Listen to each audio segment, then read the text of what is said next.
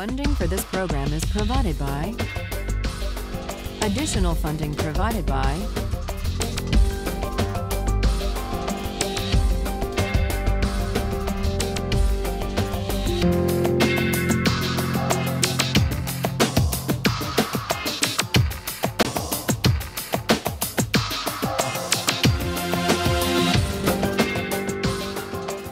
When we finished last time,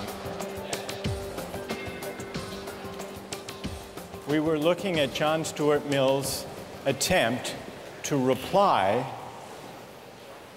to the critics of Bentham's utilitarianism.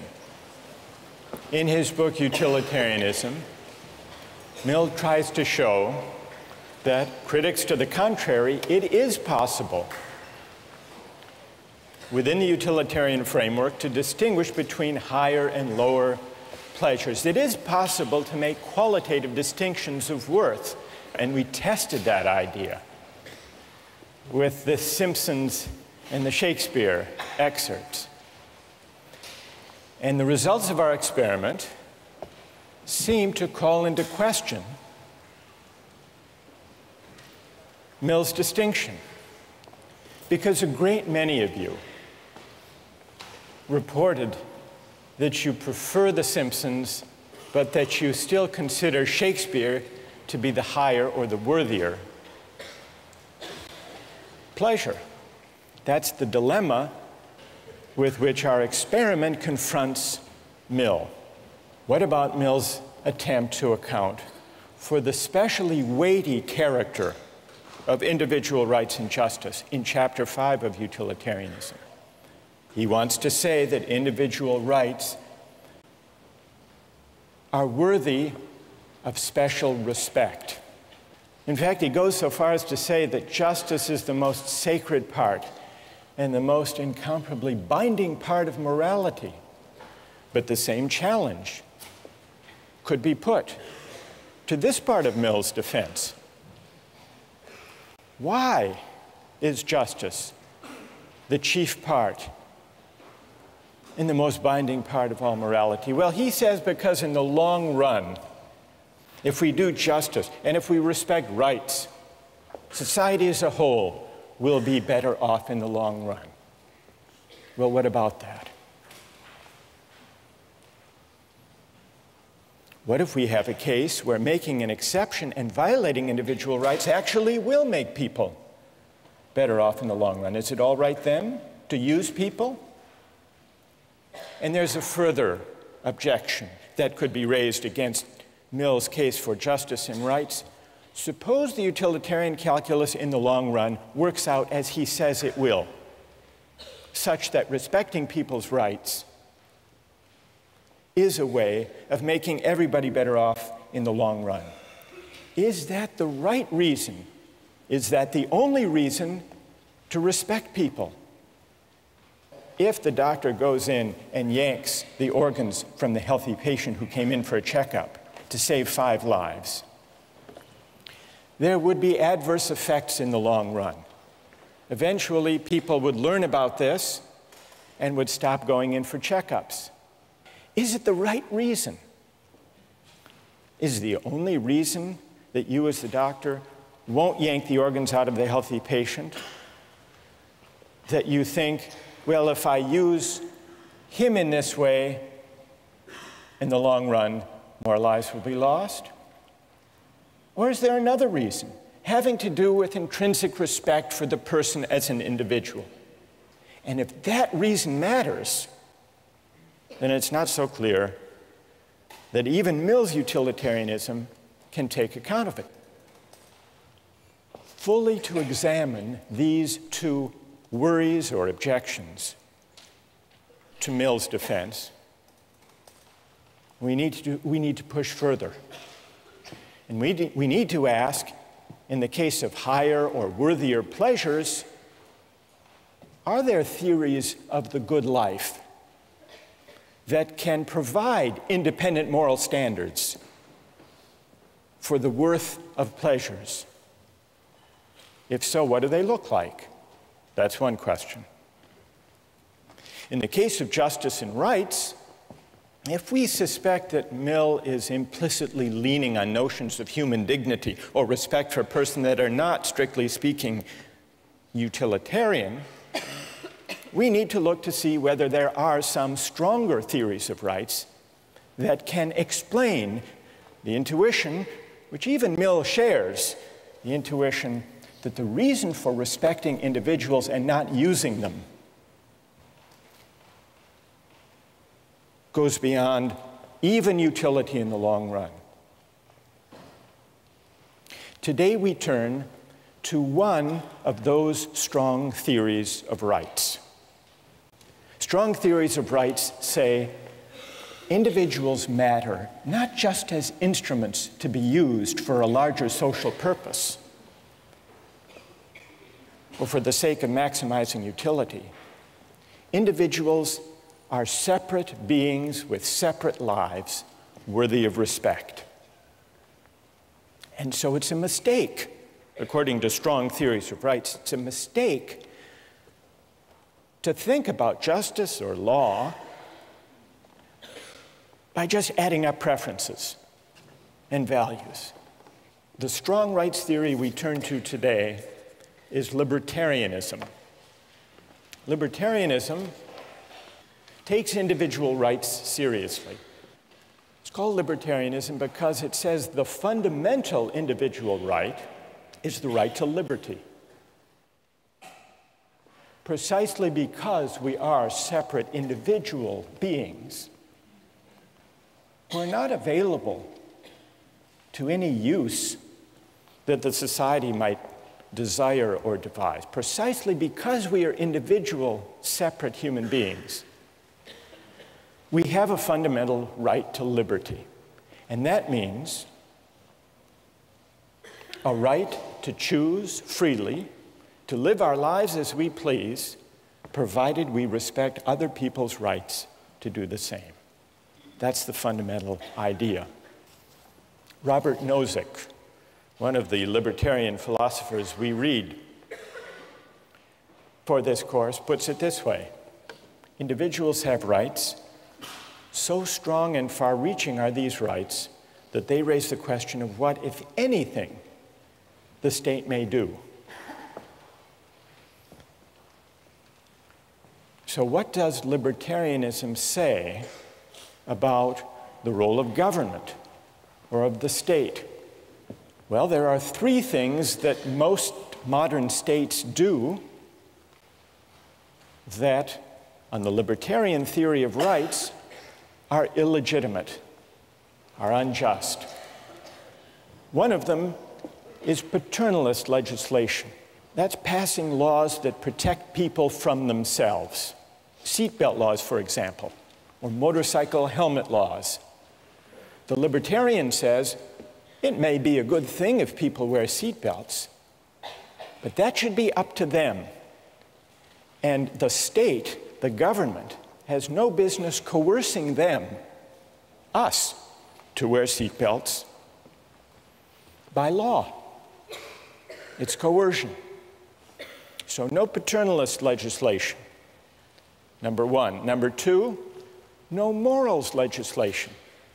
Many laws try to promote the virtue of citizens or try to give expression to the moral values of the society as a whole. Libertarians say that's also a violation of the right to liberty. Take the example of, well, a classic example of legislation offered in the name of promoting morality, traditionally, have been laws that prevent sexual intimacy between gays and lesbians. The libertarian says, nobody else is harmed, nobody else's rights are violated, so the state should get out of the business entirely of trying to promote virtue or to enact morals legislation. And the third kind of law or policy that is ruled out on the libertarian philosophy is any taxation or other policy that serves the purpose of redistributing income or wealth from the rich to the poor. Redistribution is if you think about it, says the libertarian, is a kind of coercion. What it amounts to is theft by the state or by the majority, if we're talking about a democracy, from people who happen to do very well and earn a lot of money. Now, Nozick and other libertarians allow that there can be a minimal state that taxes people for the sake of what everybody needs: the national defense, police force, judicial system to enforce contracts and property rights. But that's it. Now, I want to get your reactions to this third feature of the libertarian view. I want to see who among you agree with that idea and who disagree and why. But just to make it concrete and to see what's at stake, consider the distribution of wealth in the United States. The United States is among the most inegalitarian societies as far as the distribution of wealth of all the advanced democracies. Now, is this just or unjust? Well, what does the libertarian say? The libertarian says, you can't know just from the facts I've just given you. You can't know whether that distribution is just or unjust. You can't know just by looking at a pattern or a distribution or a result whether it's just or unjust. You have to know how it came to be. You can't just look at the end state or the result. You have to look at two principles. The first he calls justice in acquisition, or in initial holdings. And what that means simply is, did people get the things they used to make their money fairly? So we need to know, was there justice in the initial holdings? Did they steal the land or the factory or the goods that enabled them to make all that money? If not, if they were entitled to whatever it was that enabled them to gather the wealth, the first principle is met. The second principle is, did the distribution arise from the operation of free consent? People buying and trading on the market. As you can see, the libertarian idea of justice corresponds to a free market conception of justice. Provided people got what they used fairly, didn't steal it, and provided the distribution results from the free choice of individuals buying and selling things, the distribution is just. And if not, it's unjust. So let's, in order to fix ideas for this discussion, take an actual example. Who's the wealthiest person in the United States? Wealthiest person in the world? Bill Gates. It is. That's right. Here he is. You'd be happy too. Now, what's his net worth? Anybody have any idea? That's a big number. During the Clinton years, remember there was a controversy. Donors, big campaign contributors, were invited to stay overnight in the Lincoln bedroom at the White House. I think if you contributed $25,000 or above, someone figured out at the median contribution that got you invited to stay a night in the Lincoln bedroom, Bill Gates could afford to stay in the Lincoln bedroom every night for the next 66,000 years.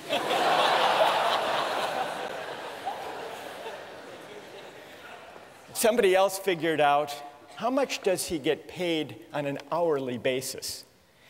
And so they figured out, since he began Microsoft, suppose he worked, 14 hours per day. Reasonable guess. And you calculate this net wealth. it turns out that his rate of pay is over $150, not per hour, not per minute, $150, more than $150 per second. Which means that if on his way to the office, Gates noticed a $100 bill on the street, it wouldn't be worth his time to stop and pick it up. Now, most of you will say, someone that wealthy, surely we can tax them to meet the pressing needs of people who lack an education or lack enough to eat or lack decent housing. They need it more than he does. And if you were a utilitarian, what would you do? What tax policy would you have? You'd redistribute in a flash, wouldn't you? Because you would know, being a good utilitarian, that taking a small amount, he's scarcely going to notice it, but it will make a huge improvement in the lives and in the welfare of those at the bottom. But remember, the libertarian theory says we can't just add up and aggregate preferences and satisfactions that way. We have to respect persons, and if he earned that money fairly, without violating anybody else's rights, in accordance with the two principles of justice in acquisition and justice in transfer, then it would be wrong, it would be a form of coercion to take it away. Michael Jordan is not as wealthy as Bill Gates, but he did pretty well for himself. You want to see Michael Jordan? There he is. His income alone in 1 year was $31 million, and then he made another $47 million in endorsements for Nike and other companies. So his income was, in 1 year, $78 million. To require him to pay, let's say, a third of his earnings to the government to support good causes like food and healthcare and housing and education for the poor, that's coercion. That's unjust. That violates his rights. And that's why redistribution is wrong. Now, how many agree with that argument? Agree with the libertarian argument that redistribution for the sake of trying to help the poor is wrong? And how many disagree with that argument? All right, let's begin with those who disagree. What's wrong with the libertarian case against redistribution? Yes? I think these people like Michael Jordan have received, we're talking about working within a society, and they received a larger gift from the society, and they have a larger obligation in return to give that through redistribution. You know, you can say that Michael Jordan may work just as hard as someone who works, you know, doing laundry 12 hours, 14 hours a day, but he's receiving more. I don't think it's fair to say that, you know, it's all on his, you know, inherent, you know, hard work. All right. Let's hear from defenders of libertarianism.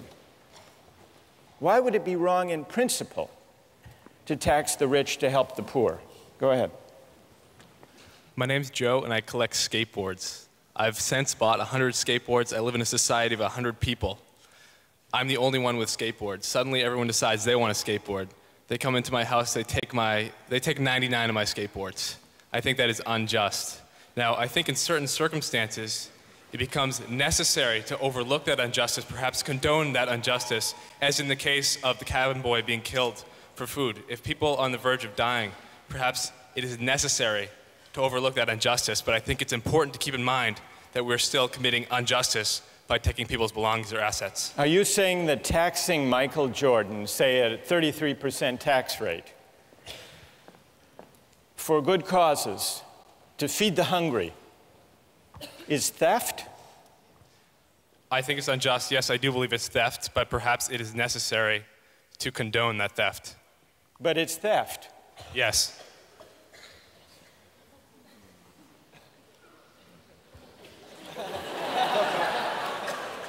Why is it theft, Joe? Because Why is it like your collection of skateboards? it's theft because, at least in my opinion and by the libertarian opinion, he earned that money fairly, and it belongs to him. So to take it from him is by definition theft. All right, let's hear if there's, who wants to reply to Joe? Yes, go ahead. I don't think this is necessarily a case in which you have 99 skateboards and the government, or you have 100 skateboards and the government's taking 99 of them. It's like you have more skateboards than there are days in a year. You have more skateboards than you're going to be able to use in your entire lifetime, and the government is taking part of those. And I think that if you're operating in a society in which the government doesn't redistribute wealth, that allows for people to amass so much wealth that people who haven't started from the equal footing in our hypothetical situation that doesn't exist in our real society get undercut for the rest of their lives. So you're worried that if there isn't some degree of redistribution, if some are left at the bottom, there will be no genuine equality of opportunity. All right? The idea that taxation is theft. Nozick takes that point one step further. He agrees that it's theft.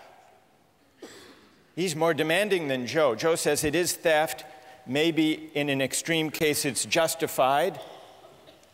Maybe a parent is justified in stealing a loaf of bread to feed his or her hungry family. So Joe is what would you call yourself, a compassionate quasi-libertarian? Nozick says, if you think about it, taxation amounts to the taking of earnings. In other words, it means taking the fruits of my labor. But if the state has the right to take my earnings or the fruits of my labor, isn't that morally the same as, according to the state, the right to claim a portion of my labor? So taxation actually is morally equivalent to forced labor, because forced labor involves the taking of my leisure, my time, my efforts,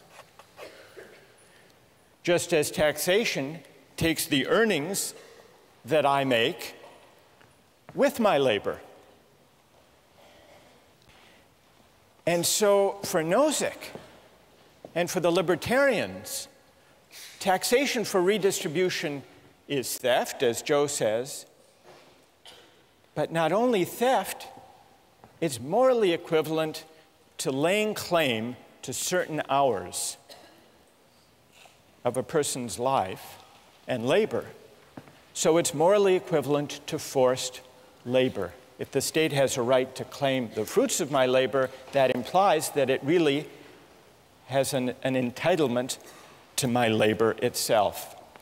And what is forced labor? Forced labor, Nozick points out, is what? Is slavery. Because if I don't have the right, the sole right to my own labor, then that's really to say that the government or the political community is a part owner in me. And what does it mean for the state to be a part owner in me? If you think about it, it means that I'm a slave, that I don't own myself. So what this line of reasoning brings us to is the fundamental principle that underlies the libertarian case for rights. What is that principle? It's the idea that I own myself. It's the idea of self-possession. If you want to take rights seriously, if you don't want to just regard people as collections of preferences, the fundamental moral idea to which you will be led is the idea that we are the owners or the proprietors of our own person. And that's why utilitarianism goes wrong. And that's why it's wrong to yank the organs from that healthy patient. You're acting as if that patient belongs to you or to the community, but we belong to ourselves. And that's the same reason that it's wrong to make laws to protect us from ourselves, or to tell us how to live, to tell us what virtues we should be governed by. And that's also why it's wrong to tax the rich, to help the poor, even for good causes, even to help those who were displaced by the Hurricane Katrina. Ask them to give charity. But if you tax them, it's like forcing them to labor. Could you tell Michael Jordan he has to skip the next week's games and go down to help the people displaced by Hurricane Katrina? Morally, it's the same. So the stakes are very high. So far, we've heard some objections to the libertarian argument, but if you want to reject it, you have to break into this chain of reasoning, which goes, taking my earnings is like taking my labor, but taking my labor is making me a slave. And if you disagree with that, you must believe in the principle of self-possession. Those who disagree, gather your objections, and we'll begin with them next time.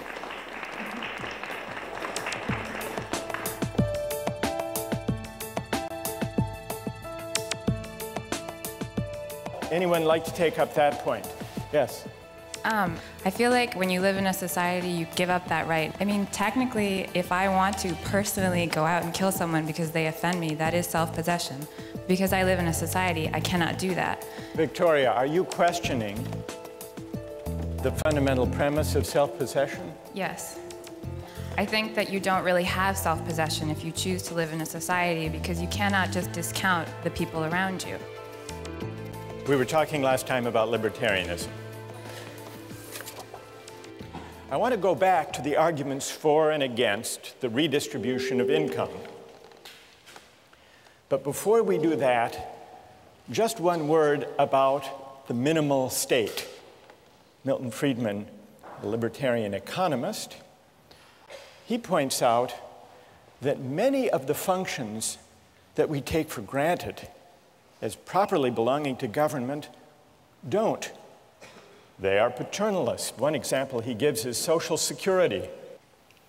He says it's a good idea for people to save for their retirement during their earning years, but it's wrong. It's a violation of people's liberty for the government to force everyone, whether they want to or not, to put aside some earnings today for the sake of their retirement. If people want to take the chance, or if people want to live big today and live a poor retirement, that should be their choice. They should be free to make those judgments and take those risks. So even Social Security would still be at odds with the minimal state that Milton Friedman argued for.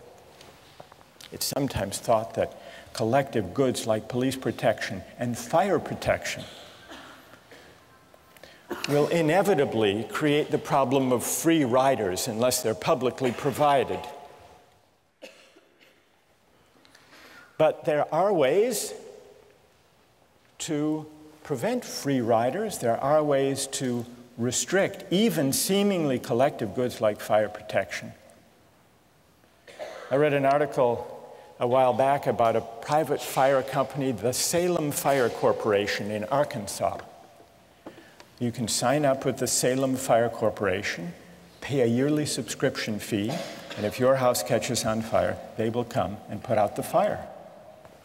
But they won't put out everybody's fire. They will only put it out if it's a fire in the home of a subscriber, or if it starts to spread and to threaten the home of a subscriber. The newspaper article told the story of a homeowner who had subscribed to this company in the past, but failed to renew his subscription. His house caught on fire. The Salem Fire Corporation showed up with its trucks and watched the house burn, just making sure that it didn't spread. The fire chief was asked, well, he wasn't exactly the fire chief, I guess he was the CEO. He was asked, how can you stand by with fire equipment and allow a person's home to burn? He replied, once we verified there was no danger to a member's property, we had no choice but to back off according to our rules. If we responded to all fires, he said, there would be no incentive to subscribe. The homeowner, in this case, tried to renew his subscription at the scene of the fire, but the head of the company refused. You can't wreck your car, he said, and then buy insurance for it later. So even public goods that we take for granted as being within the proper province of government can, many of them, in principle, be isolated, made exclusive to those who pay. That's all to do with the question of collective goods and the libertarians' injunction against paternalism. But let's go back now to the arguments about redistribution. Now, underlying the libertarians' case for the minimal state is a worry about coercion. But what's wrong with coercion? The libertarian offers this answer. To coerce someone,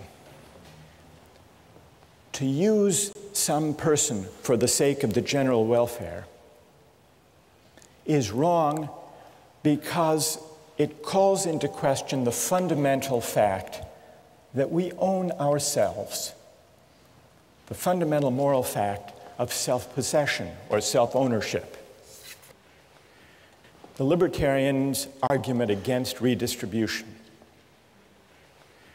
begins with this fundamental idea that we own ourselves. Nozick says that if the society as a whole can go to Bill Gates or go to Michael Jordan and tax away a portion of their wealth, what the society is really asserting is a collective property right in Bill Gates or in Michael Jordan. But that violates the fundamental principle that we belong to ourselves.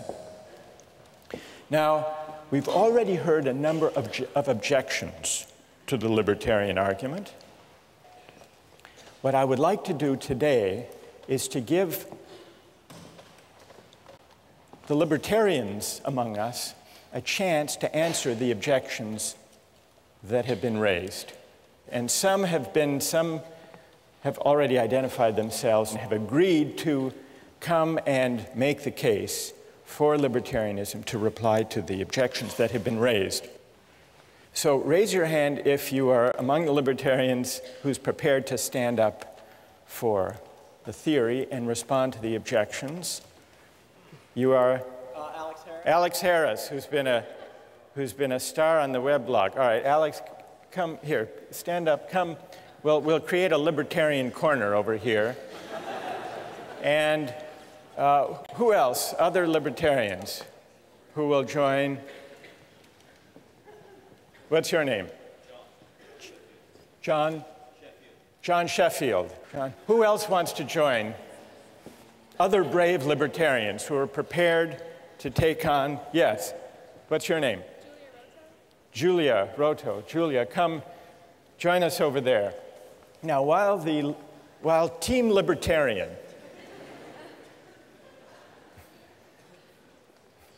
Julia, John, Alex. While Team Libertarian is gathering over there, let me just summarize the main objections that I've heard in class and on the website. Objection number one. And here, I'll come down to, I want to talk to Team Libertarian over here. So, objection number one is that the poor need the money more. That's an obvious objection. A lot more than, than do Bill Gates and Michael Jordan. Objection number two, it's not really slavery to tax, because at least in a democratic society, it's not a slaveholder, it's Congress. It's a democratic, you're smiling, Alex, already. You're confident you can reply to all of these? So, taxation by consent of the governed is not coerced.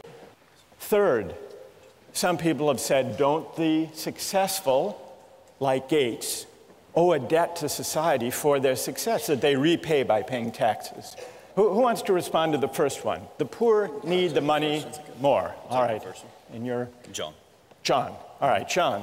What's the answer? Here, I'll hold it. All right. The poor need the money more. That's quite obvious. I could use the money. You know, I certainly wouldn't mind if Bill Gates gave me $1 million. I mean, I'd take 1,000. But at some point, you have to understand that the benefits of redistribution of wealth don't justify the initial violation of the property right. If you look at the argument, the poor need the money more, at no point in that argument do you contradict the fact that we've extrapolated from agreed upon principles that people own themselves. We've extrapolated that people have property rights. And so whether or not it would be a good thing or a nice thing, or even a necessary thing for the survival of some people, we don't see that that justifies the violation of the right that we've logically extrapolated. Good, okay. And so that also, I mean, there still exists this institution of like individual philanthropy. Milton Friedman makes this argument. All right, so Bill Gates Chicago. can give to charity if he wants to. Right. But it would still be wrong to coerce him. Exactly. To meet the needs of the poor. Exactly. Are the two of you happy with that reply? Anything to add? All right. Go ahead, Julie. I think, Julia, yes. Julia. I think I could also add, okay, I guess I could add that there's a difference between needing something and deserving something. I mean, in an ideal society, everyone's needs will be met, but here we're arguing what do we deserve as a society. And, yeah. And the poor don't deserve the benefits that would flow from taxing Michael Jordan to help them. Based on what we've come up with here, I don't think you deserve something like that. All right, let me push you a little bit on that, Julia. The victims of Hurricane Katrina are in desperate need of help. Would you say that they don't deserve help that would come from the federal government through taxation? Okay, that's a difficult question.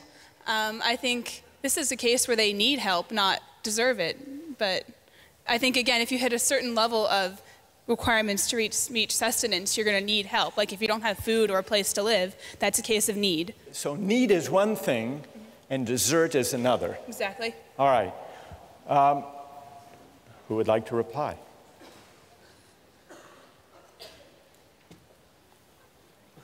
Yes. Going back to the first point that he made about the property rights of the individual, the property rights are established and enforced by the government, which is a democratic government, and we have representatives who enforce those rights. If you live in a society that operates under those rules, then it should be up to the government to decide how those resources that come about through taxation are distributed, because it is through the consent of the government. And if you disagree with it, you don't have to live in that society where that operates. All right, good. So, and tell me your name. Raul. Raul is pointing out, actually Raul is invoking point number 2. If the taxation is by the consent of the governed, it's not coerced, it's legitimate. Bill Gates and Michael Jordan are citizens of the United States. They get to vote for Congress. They get to vote their policy convictions, just like everybody else. Who would like to take that one on? John? Basically, what the libertarians are objecting to in this case is the middle 80% deciding what the top 10% are doing for the bottom 10%. Well, wait, John. Not as exciting. Majority, don't you believe in democracy? Well, right, but at some point... Don't you believe in, I mean, you say 80%, 10% majority. Majority rule is what? The majority. Exactly, but... In a democracy. Aren't you for democracy? Yes, I'm for democracy, but... hang on, hey. Democracy and mob rule aren't the same thing. Like mob rule? Mob rule. Exactly. But in an open society, you have a recourse to address that through your representatives. And if the majority of the consent of those who are governed doesn't agree with you, then you know you're choosing to live in this society. And you have to operate under what the majority of society concludes. All right, Alex, on democracy. Democracy, what about that? The fact that I have won, 500,000th of a vote for one representative in Congress is not the same thing as my having the ability to decide for myself how to use my property rights. I'm a drop in the bucket. And, well... You might lose the vote. Exactly. And they might take... And I will. I mean, I don't have the decision right now of whether or not to pay taxes. If I don't, I get locked in jail. Or they tell me to get out of the country. But Alex, let me make a small case for democracy and see what you would say. Why can't you, we live in a democratic society with freedom of speech. Why can't you take to the hustings, persuade your fellow citizens that taxation is unjust, and try to get a majority? I don't think that people should have to convince 280 million others simply in order to exercise their own rights, in order to not have their self-ownership violated. I think people should be able to do that without having to convince 280 million people. Does that mean you're against democracy as a whole? No, I just believe in a very limited form of democracy whereby we have a constitution that severely limits the scope of what decisions can be made democratically. All right, so you're saying that democracy is fine except where fundamental rights are involved. And I think you could win, if you're going on the hustings, let me add one element to the argument you might make. Maybe you could say, put aside the economic debates, taxation. Suppose the individual right to religious liberty were at stake.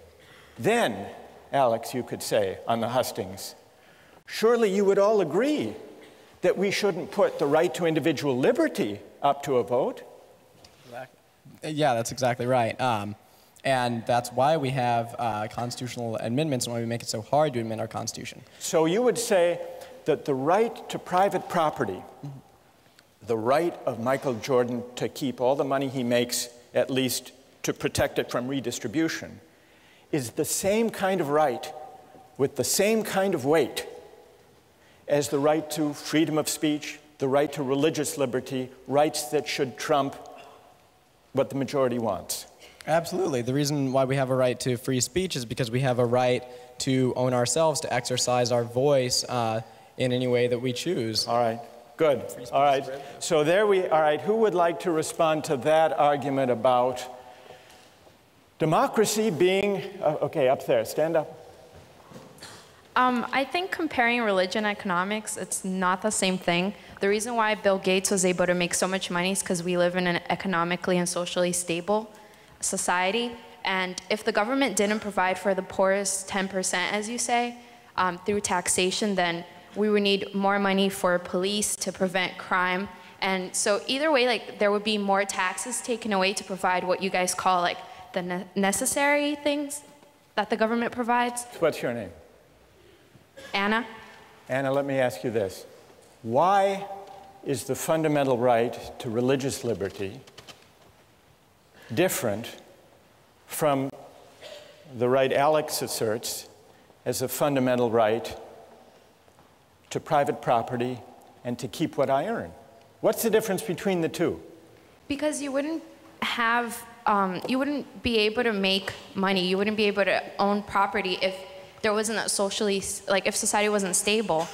And that's completely different from religion. That's like something personal, something that you can practice on your own in your own home. Whereas like me practicing my religion is not gonna affect the next person. But if I'm poor and I'm desperate, like I might commit a crime to feed my family, and that can affect others. Okay, good, thank you. Would it be wrong for someone to steal a loaf of bread to feed his starving family? Is that wrong?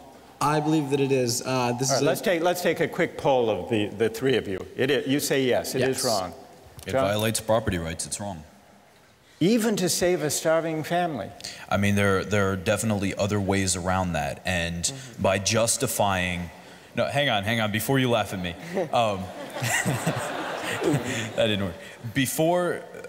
Before justifying the act of stealing, you have to look at violating the right that we've already agreed exists, the right of self-possession and the possession of, your own things. We agree on property rights. We agree at stealing, yeah, so property rights is not the issue. All right, but... So why is it wrong to steal even to feed your starving family? Sort of the original argument that I made in the very first question you asked. The benefits of an action don't make the action just. What would you say, Julia? Is it all right to steal a loaf of bread to feed a starving family, or to steal a drug that your child needs to survive? I think I'm okay with that, honestly. Even from a libertarian standpoint, I think that, okay, saying that you can just take money arbitrarily from people who have a lot to go to this pool of people who need it, but you have an individual who's acting on their own behalf to kind of save themselves. I mean, I think you said from the idea of like self-possession, they're also in charge of protecting themselves and keeping themselves alive. So therefore, even from a libertarian standpoint, that might be okay. All right, that's good, that's good. All right, what about number 3 up here? Isn't it the case that the successful, the wealthy, owe a debt? They didn't do that all by themselves. They had to cooperate with other people, that they owe a debt to society, and that's expressed in taxation. You want to take that on, Julie? Okay, this one, I believe that there is not a debt to society in the sense that how did these people become wealthy? They did something that society valued highly. Something that society has already been providing for them.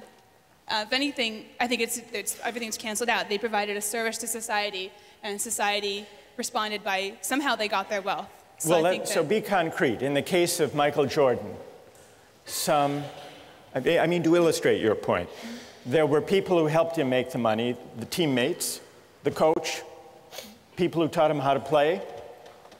But you're saying they've all been paid for their services. Exactly. And society derived a lot of benefit and pleasure from watching Michael Jordan play. I think that's how he paid his debt to society. All right, good. Anyone like to take up that point? Yes. I think that there's a problem here with that we're assuming that a person has self-possession when they live in a society. I feel like when you live in a society, you give up that right. I mean, technically, if I want to personally go out and kill someone because they offend me, that is self-possession. Because I live in a society, I cannot do that. I think it's kind of equivalent to say, because I have more money, I have resources that can save people's lives. Is it not okay for the government to take that from me? It's self-possession only to a certain extent because I'm living in a society where I have to take account of the people around me. So are you questioning, what's your name? Victoria. Victoria, are you questioning the fundamental premise of self-possession? Yes. I think that you don't really have self-possession if you choose to live in a society because you cannot just discount the people around you. All right, I want to quickly get the response of the libertarian team to the last point. The last point builds on, well, maybe it builds on Victoria's suggestion that we don't own ourselves, because it says that Bill Gates is wealthy, that Michael Jordan makes a huge income, isn't wholly their own doing. It's the product of a lot of luck. And so we can't claim that they morally deserve all the money they make. Who wants to reply to that? Alex? You certainly could make the case that their wealth is not appropriate to the goodness in their hearts, but that's not really the morally relevant issue. The point is that they have received what they have through the free exchange of people who have given them their holdings, usually in exchange for providing some other service. Good enough. I want to try to sum up what we've learned from this discussion, but first let's thank John, Alex, and Julia for an excellent, a really wonderful job.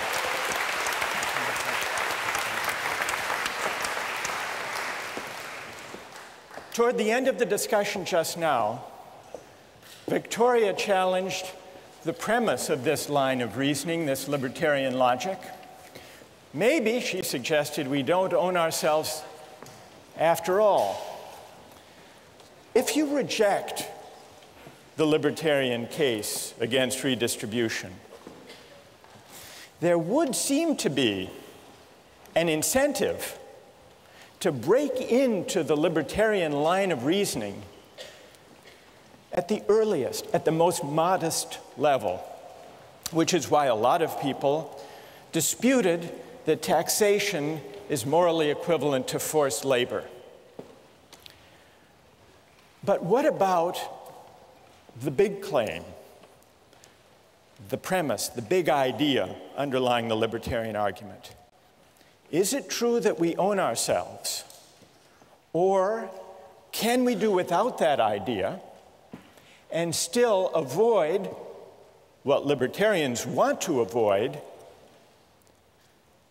creating a society and an account of justice where some people can be just used for the sake of other people's welfare or even for the sake of the general good?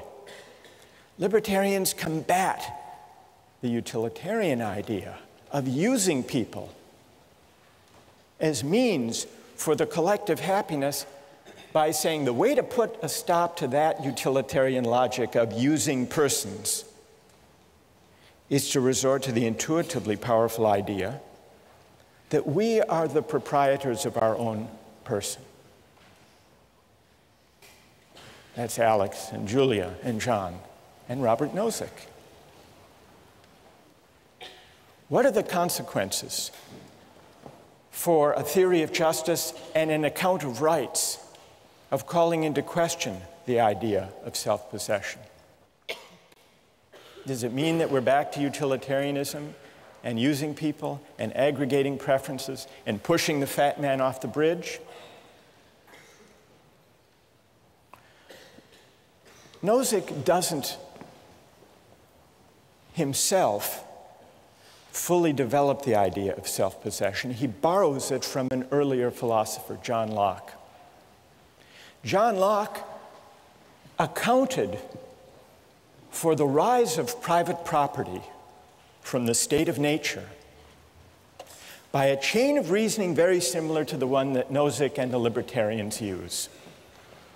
John Locke said, private property arises because when we mix our labor with things, unowned things, we come to acquire a property right in those things. And the reason is that we own our own labor. And the reason for that, we are the proprietors, the owners of our own person.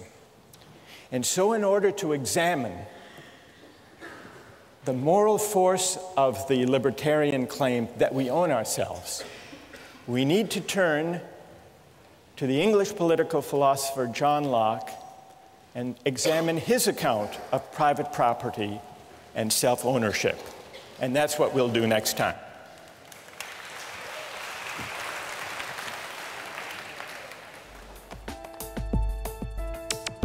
Don't miss the chance to interact online with other viewers of Justice. Join the conversation, take a pop quiz, watch lectures you've missed, and learn a lot more. Visit justiceharvard.org. It's the right thing to do.